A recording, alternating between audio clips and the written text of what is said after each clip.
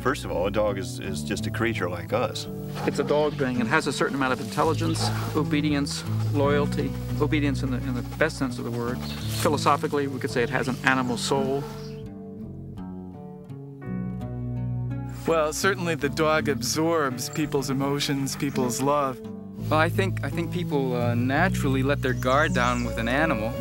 Not so much that they open up to the animal, but they're more relaxed with animals because animals are not demanding, except in the sense that they demand something that you know you can give very easily and at hardly any cost. They want to be petted. Oh, it's no cost to pet the animal. All right? The dog will accept you exactly the way you are. If the dog sizes you up and likes you, that certainly does a lot for your self-esteem. Most people who have any association with dogs know that the dog is going to return their affection. The dog does it because it's in its nature.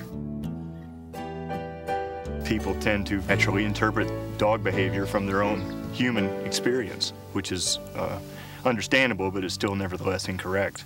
You try and understand the dog as it really is, and then along with that, you try to bring an intuitive element to your relationship with the dog that allows you to meet it on a new level, a deeper level. If we're going to live in relation to other living beings, particularly the dogs, then we have to understand what their nature is. What can we expect of them given how they are? I think they've been around as domestic animals that long that there is a real bond with humanity.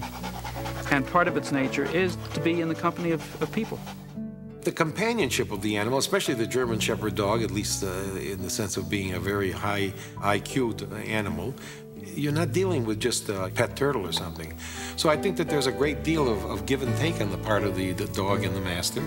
And this helps the master, I think, to grow into, let's say, a more mature emotional,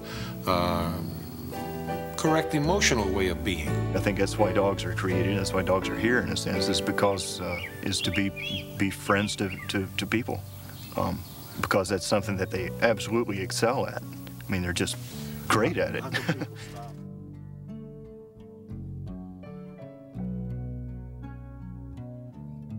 If you make a dog into something it's not, then that's no good for the dog either. I mean, the dog is wondrous simply because it's a dog. It doesn't really require anything to enhance its dignity.